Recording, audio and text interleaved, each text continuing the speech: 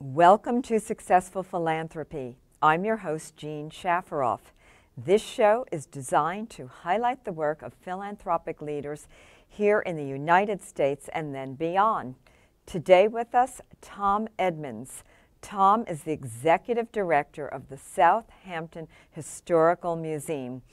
Tom, welcome to Successful Philanthropy, and it is so nice to have you here.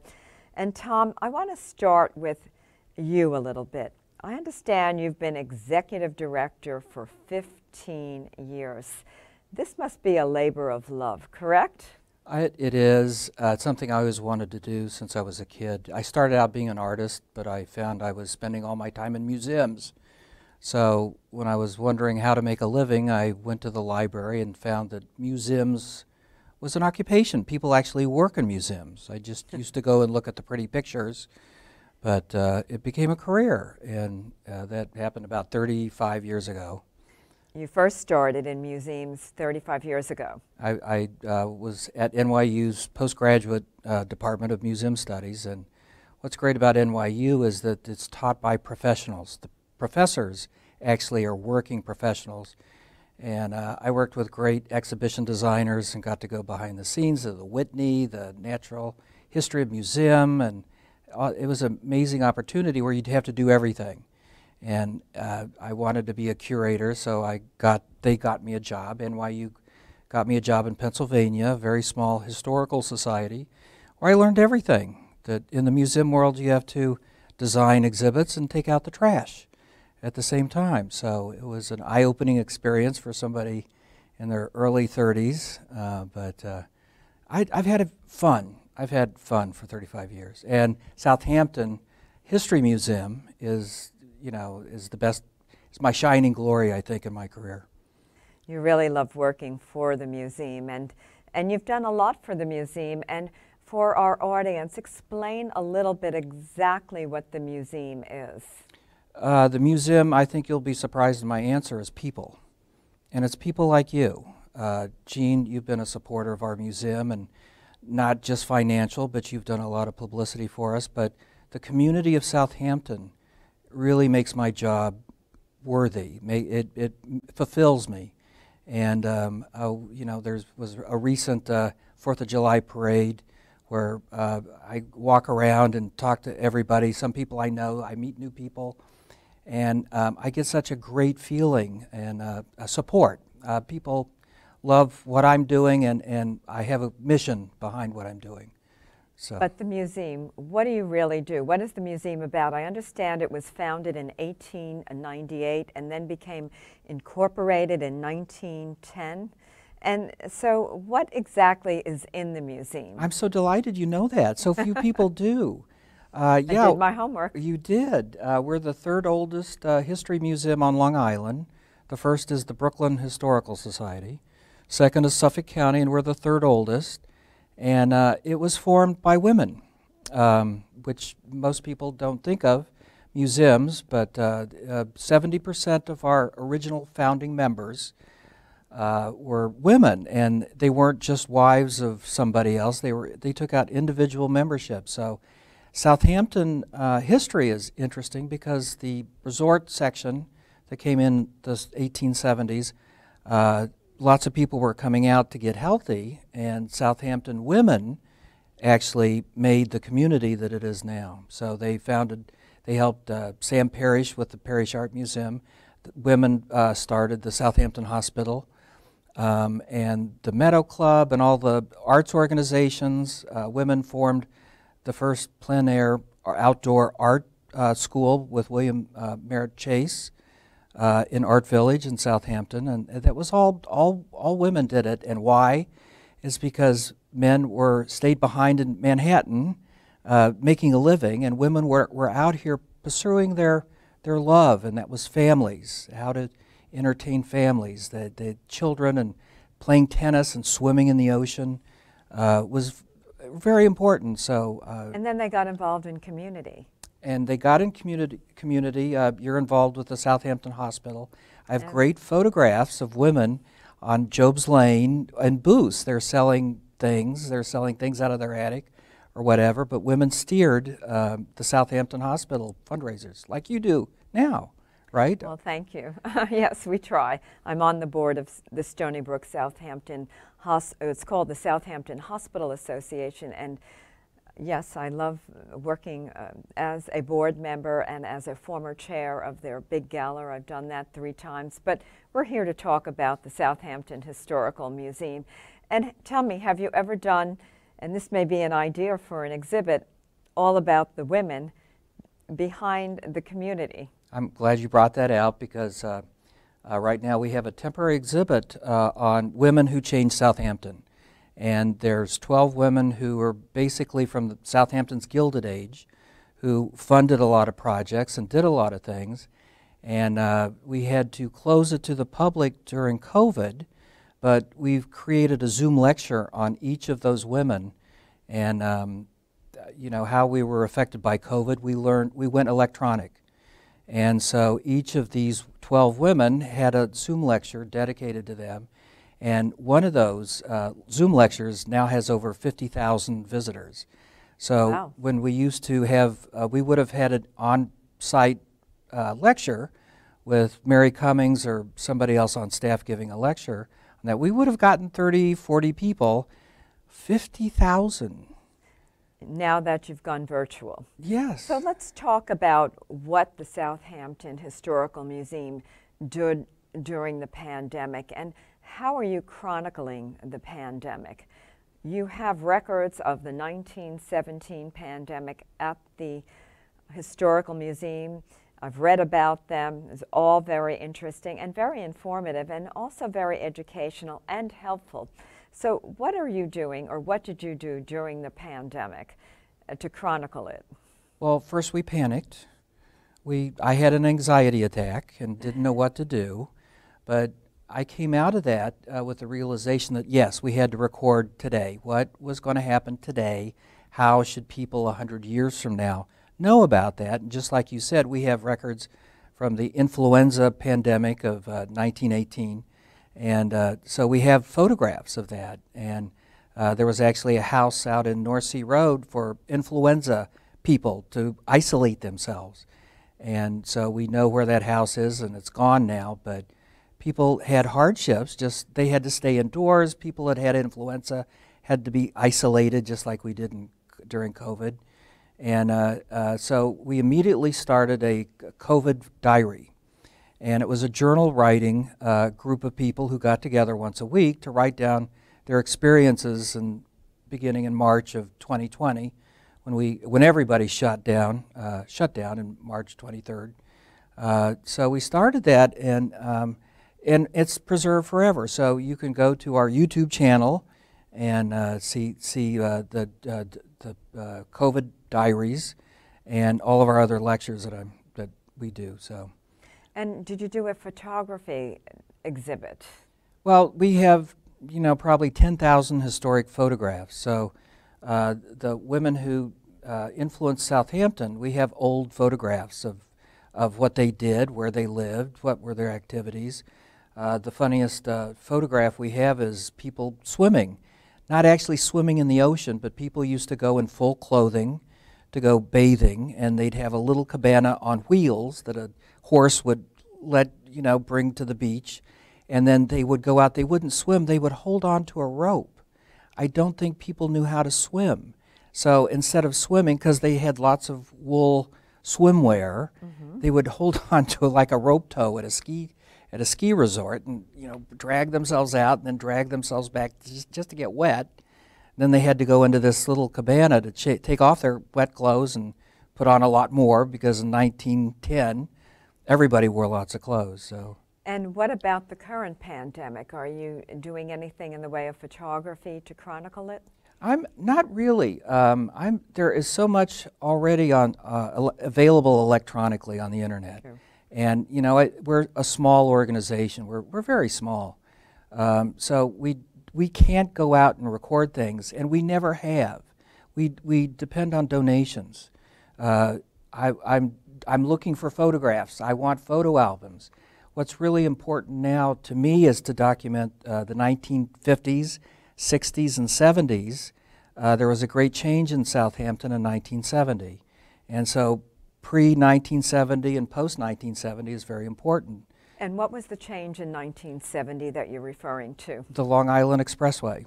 Interesting, and it brought many more people out to the Hamptons. They were developing it in the 1960s, and then it stopped in Riverhead in 1970, and housing development, people who lived mid-island came out to Southampton to build summer homes. So there were small housing developments by school teachers and people who could come out here just to get away, but it wasn't all people from Manhattan, although of course that was an important element.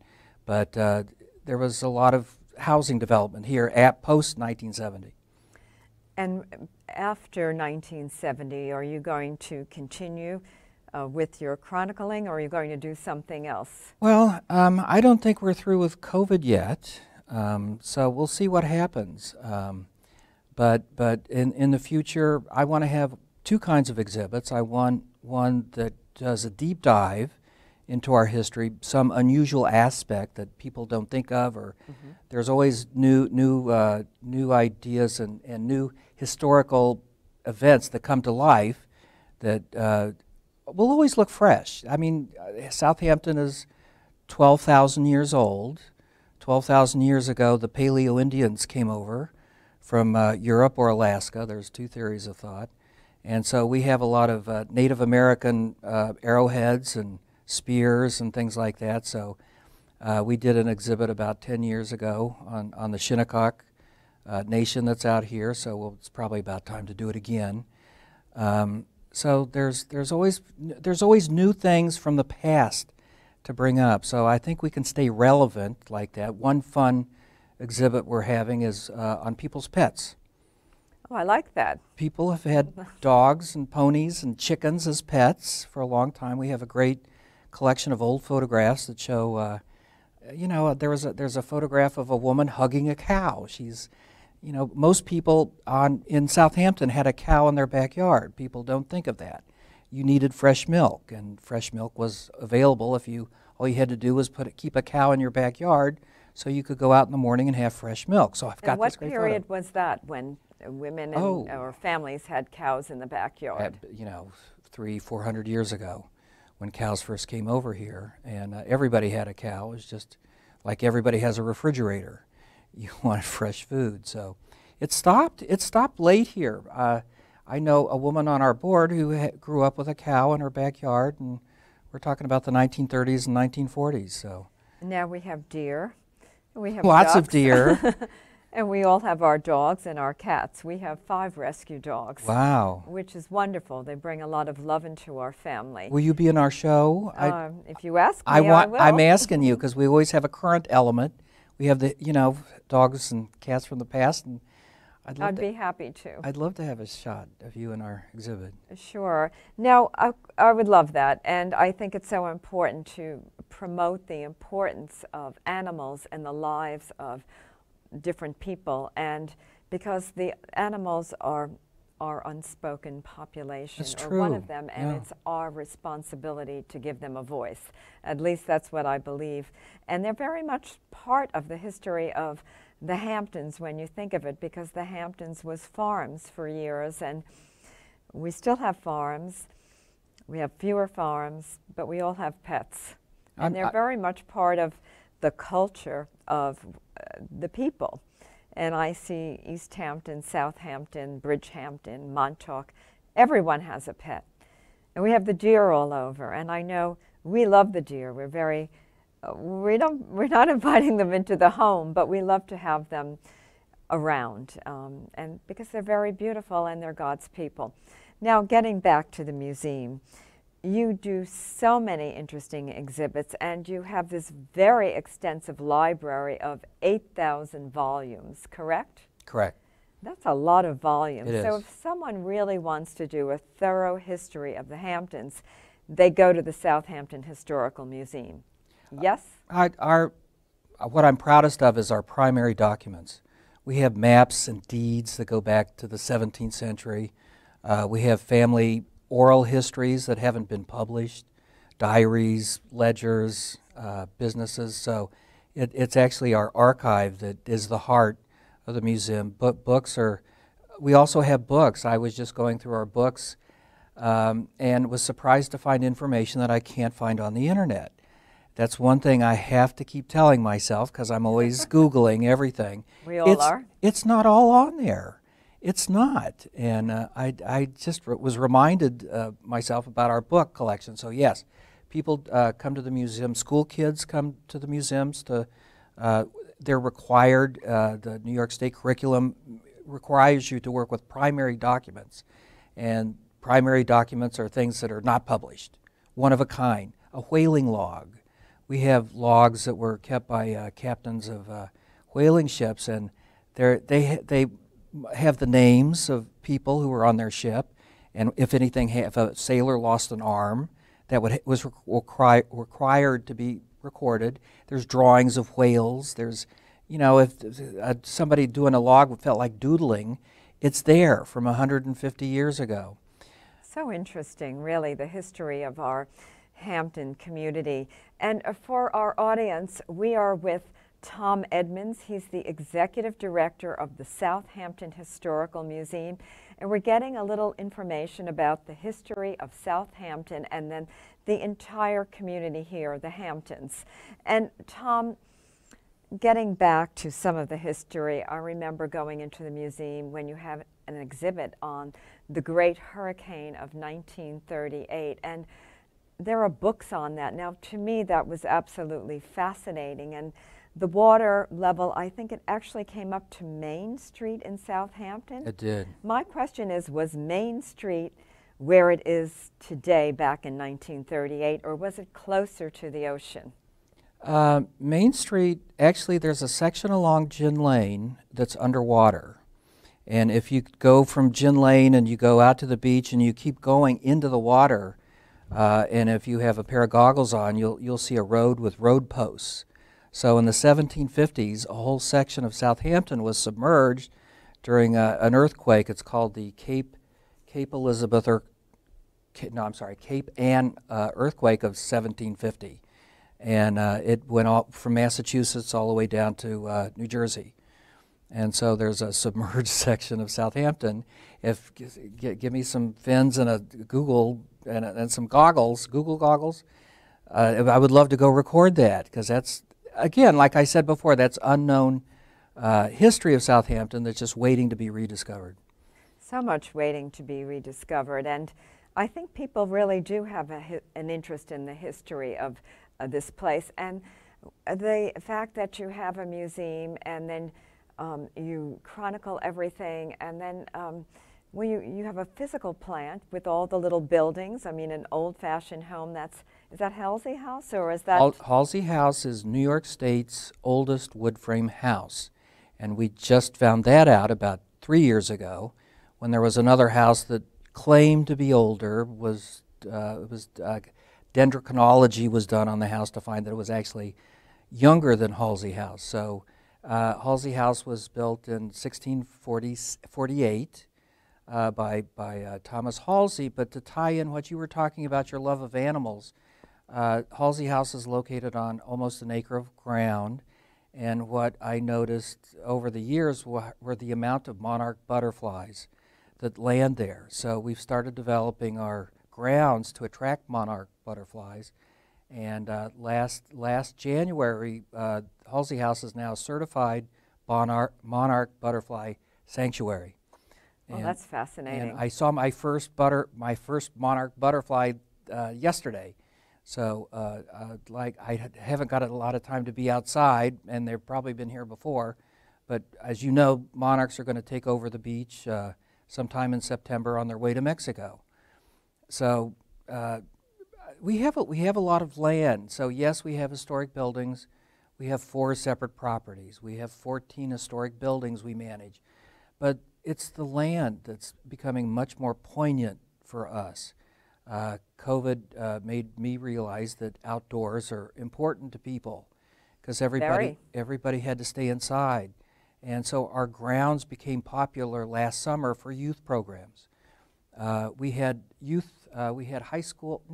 babies on our property every day of the week. We worked with Kathy Bishop with the Southampton Youth Task Force, and we had, what was it called? We had Families on Blankets. So listening to high school students read from books. So it's adorable. There were, family units socially isolated on their own blanket, listening to high school kids read from books. And that was just really feel good for me when I saw that. We also work with 2 youth groups who focus on children with autism.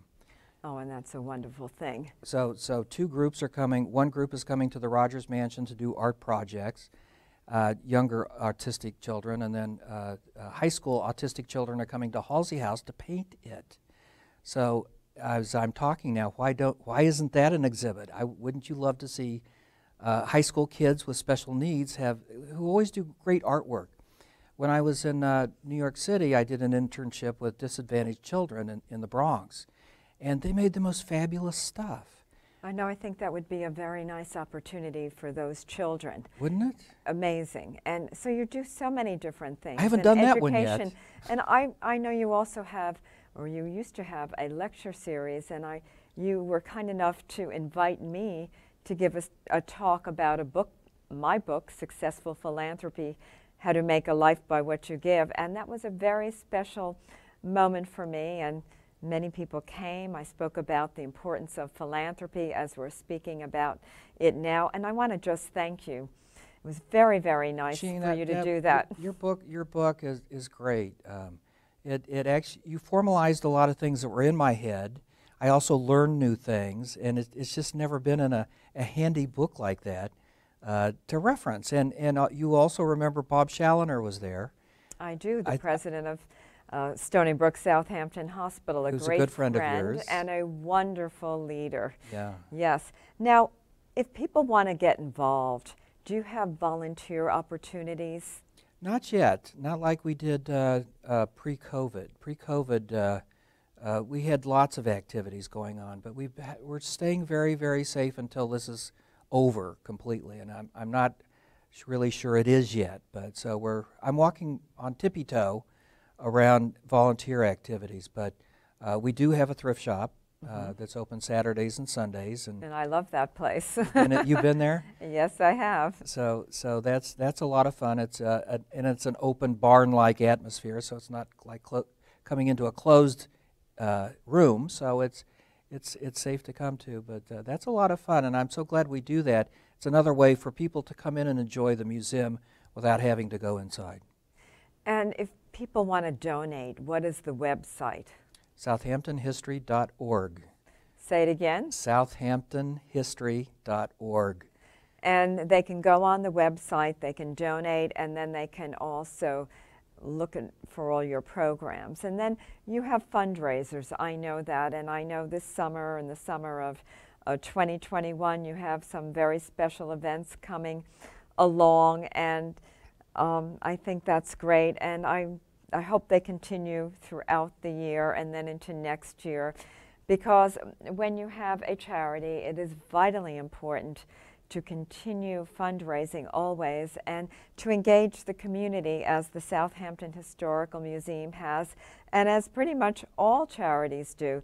So, Tom, do you want to talk a little bit about the types of things you do to fundraise, or? Sure. Okay. I love fundraising, like you do.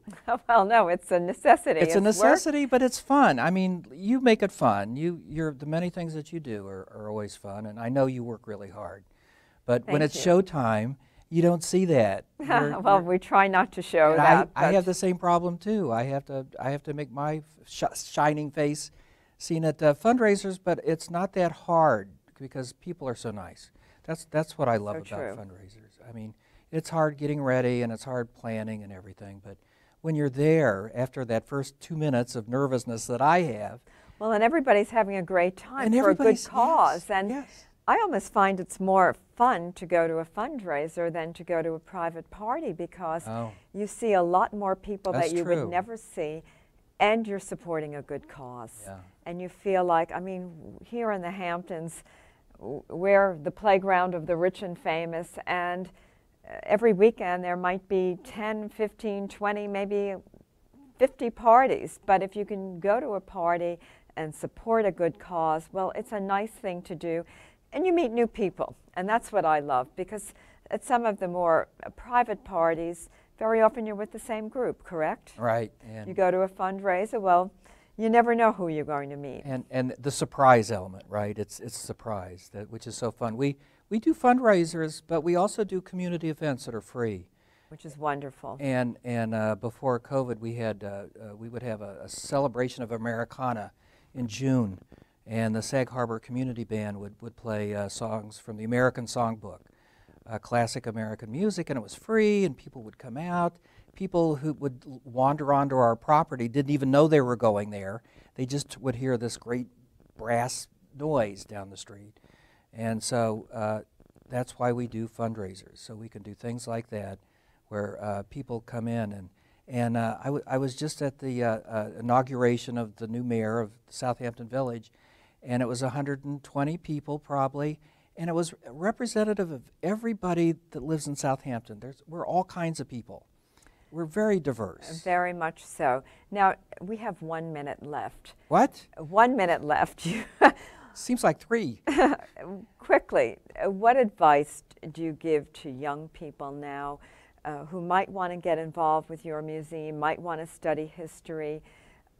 You can give advice that may change their careers. Internships. That's how I started out. I did internships at the Whitney and, like I said, the Natural History Museum, and we get interns all the time, and I hired 2 of them. They're on my staff right now, and I've got two young people this summer. Actually, one is a return, and we paid him on his return because he's so good, and internships are the way to do it. Just start out. I like that. And then, of course, volunteering, which is so important, and I know your volunteer organization or your volunteer opportunities right now are a little limited because of COVID, but they'll be back, I'm sure. Well, Tom, this has been a wonderful interview, and thank you so much for joining us. Thanks for inviting me. We'll have you back. Okay, thank you. And this concludes Successful Philanthropy. Today's guest, Tom Edmonds. He is the Executive Director of the Southampton History Museum. I'm Jean Shafiroff, your host. I'll see you next week.